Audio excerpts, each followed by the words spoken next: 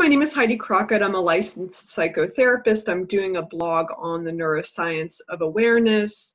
I just did a video on this sweep loop and the plane of possibility from the last video. And the idea is that you're able to have 50% of your awareness in that open plane of possibility, which is also the hub of the wheel of awareness, and then 50% of your attention at the peaks of activation. The peaks are like the rim of the wheel, where you're having all these thoughts or words or activities, or your heart is beating, so you're having sensation. All those are peak activity. And so the idea is when you have good mind sight, which is when you grow your awareness, which is what this video blog is about, is that you're also able to have 50% of your attention in that open plane of possibility and do a sweep loop. So this video is going to be about the default mode network, and it's a part of your brain and part of your mind, as in part of your way of thinking, that interferes with your capacity to do this sweep loop the way I've described it. So the default mode network it's about 10 structures in the brain that light up, and it's like a sense of who you are related to the social order. It's what we did to survive.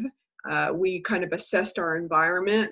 So it's a really intelligent mechanism. We all have a default mode. There's nothing wrong with it. The problem is that when it's not integrated with other parts of the brain. And we're seeing that with the technology. For example, a lot of teenagers, when they get likes on Instagram, they found that it strengthens the default mode network. Judson Brewer's research in his book, The Craving Mind, talks about that. So what we want to do is we want to integrate the default mode. So today I'm just going to show a little bit about what the default mode is.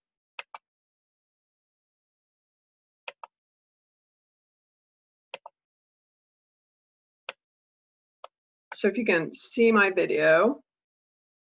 So the default mode network is also negativity bias or mind wandering.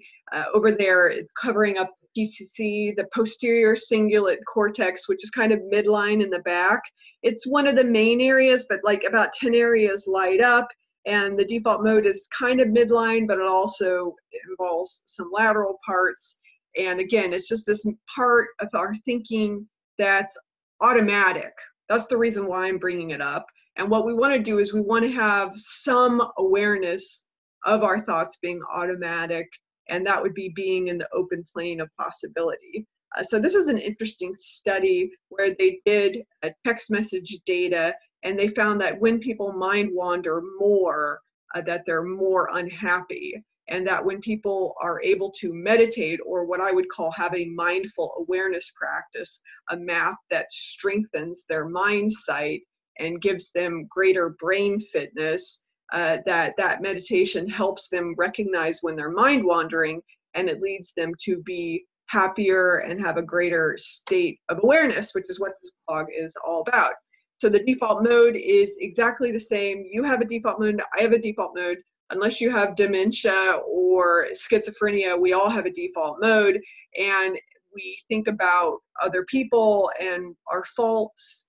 So basically it's the way things should be, and it's always kind of thinking about the past or the future. And the kicker is that it's basically always dissatisfied. So we don't mind wander to happiness, which is why we want to engage in more mindfulness activities that grows our capacity to be in that sweep loop, and we can widen our window of tolerance, and all these things change the quality of our integration and our quality of awareness and presence. So here's a quote: the default mode is not good or bad by itself, it's when it's not integrated. So this whole blog is about what we can do to link up highly differentiated systems, which is what integration is. So in this sense, what we want to do is we have the default mode, but we want it to be linked up to other parts of the brain. So when you do Qigong, for example, where you're breathing in and out through the nose, and you're doing a movement and you're aware of your body, your whole body, you feel your feet on the ground, what you're doing is the temporal parietal junction, which is more lateral, is integrating with the default mode network, and that's helping offset the power of the default mode network. So here is a chart. It says we all exist on the spectrum from a poorly integrated default mode all the way to a well integrated. So a person who does more activities that cultivate interoception, like that Qigong I mentioned, or that wheel of awareness exercise, that's going to help the default mode. So that's why we want to be mindful, for example, of the social media or things that cause the default mode network to become stronger. And I think it also has to do with central focus vision. So I think just kind of trying to pay attention more to peripheral vision. That also helps with people who are more logical, linear, literal, more left-brained. That also helps integrate the default mode network, is paying attention to peripheral vision and people's facial expressions. So I'm going to end this soon, but the idea is that we want our default mode network to be more integrated. I've given some suggestions for like cultivating activities like the wheel of awareness and interoception, and all those things would help us have that sweep loop capacity so that we could be in the open plane of possibility as we're aware of peaks of activation. So that's a little bit on the default mode network.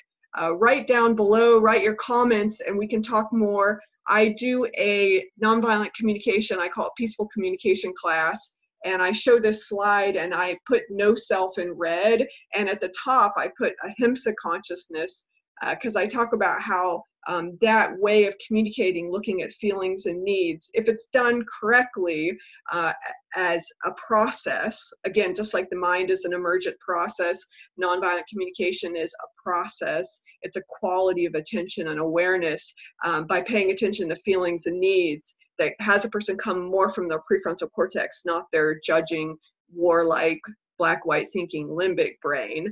So that the nonviolent communication is another way that we can cultivate higher brain functions and looking at feelings and needs. And again, the key with all these things is we're trying to integrate these different brain functions like the default mode. But the no self, the expanded sense of self, that comes back to the neuroscience of awareness. When you look at the 9 domains of integration in interpersonal neurobiology, and people who have higher states of integration, they feel an expanded sense of self, they feel connected with all life, they have greater altruism. And so that is what happens when you have more awareness and a more integrated brain. And that's why I'm doing these blogs, so we can talk about it. And through your questions, I think we're going to be able to post more interesting comments about what this no self looks like and means in our daily lives. And when we're in that open plane of possibility and in that sweep loop, what that feels like in our body, what the quality of presence is like, and how that relates to us being able to be more aware and help make other people more aware. So thanks for listening.